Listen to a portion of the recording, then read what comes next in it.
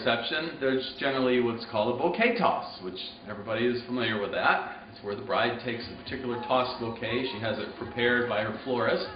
And when it comes time, generally towards the end of the reception, we line up all the ladies to come out on the dance floor, and we'll have the bride come out with her bouquet. We'll have her turn around, and she'll do a little bouquet toss. So here's an example of that. And 5, 4, 3, 2, 1.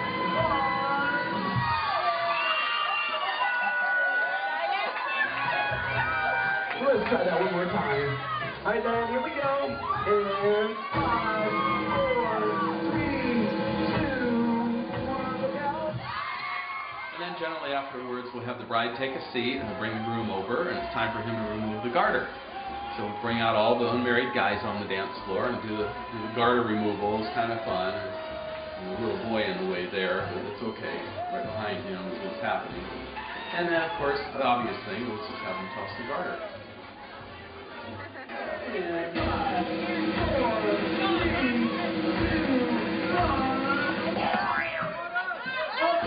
Let's try that one more time. It didn't let go. Here we go. 5, 4,